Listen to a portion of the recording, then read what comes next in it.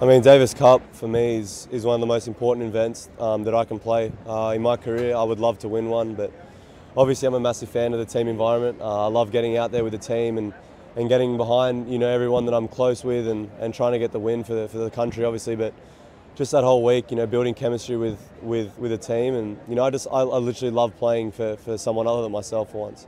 And Leighton, you as your captain, how is he in that role, and what has he given you in that experience? Yeah, Rusty's helped me a lot. I think he's the best captain we've ever had. I know that everyone on our team would run through a brick wall for him. So, he's been unbelievable support for me. There have been times this year where I haven't been, doing too well mentally, and he's obviously always been there. And Davis Cup's done wonders for me this year.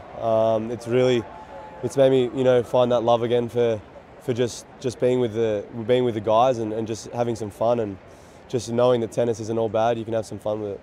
So you're heading to Brussels to play Belgium in the semifinals. Talk a little bit about your expectations. Yeah, I think I think our team's feeling good. When we played a great time in Brisbane against the United States a couple of months ago, and we've always been looking forward to this. We've always stayed in contact. We haven't forgot about it.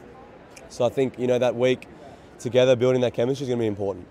So this is your first away tie this year. How will that change the dynamic a little bit for the team? Yeah, it's going to change the dynamic. Obviously, playing in Australia, it's one of the most supportive home crowds you can get. They really get behind you, and it can really change the atmosphere. And I'm not really too sure what to expect in Brussels. I'm sure the crowd will be very one-sided, but at the same time, I assume the atmosphere will be really incredible. You expecting any of the Australians to show up? It's a big trip. Yeah, of course. There'll be Australians there for sure. It's not, it's once every blue moon that, you get a semi-finals of Davis Cup and we have a real chance to win it. So I think it's this year is our best chance we've had in a long, long time. Obviously, it's been a long time since the Davis Cup has been home in Australia. Obviously, just the semi-finals right now. But what would it mean for you to be a part of a winning effort and bring that cup home again? Just thinking about it, it brings me so much excitement. I've put it as, honestly my top priority to be healthy, to fight and to really, get some really good results in Davis Cup. And, I just want to share it with those guys. I want to share the victory, and I want to, to take home the trophy that day with the boys would be, probably a dream come true for me. Obviously, I'm just a massive fan of team sports, and that's the closest thing we have to it in tennis.